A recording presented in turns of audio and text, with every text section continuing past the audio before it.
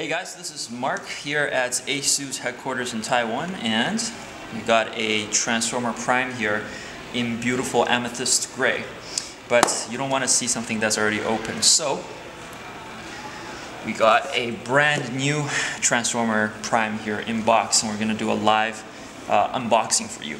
Now let's take a look at the package. It's a very small and minimalistic packaging we got. You see a picture in the front, on the sides a few more photos, and here you can see the tick mark for one of two choices for the color options. And on this side, just names and some legal information down at the bottom. So let's crack this thing open.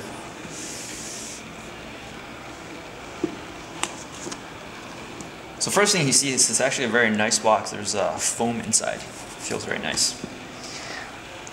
And here we have the Transformer Prime itself. Let's get that open. Now before I move on to the device itself, let's take a look what's inside the box. So here we got the a welcome letter, as well as the warranty card. So free to check out. Also a cleaning cloth for the screen as well as the back.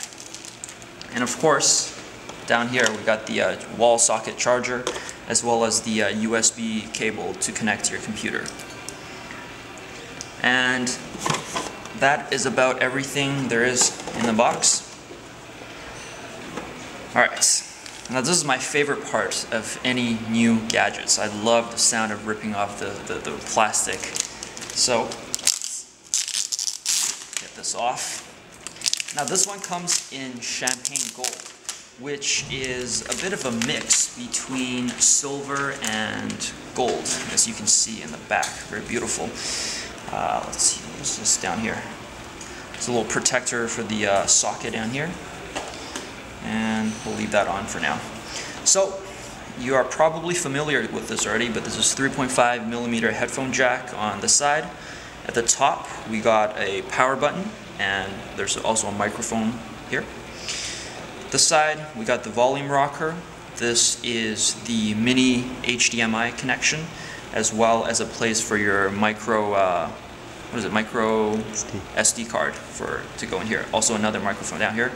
At the bottom, there's two little hatches here to lock onto the keyboard dock, and also the charge ports. And let's go ahead and turn this thing on. First boot.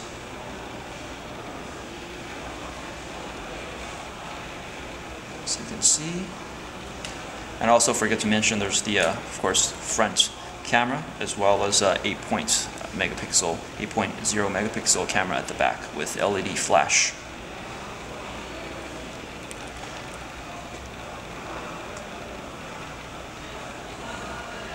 Take a while for the setup to load up.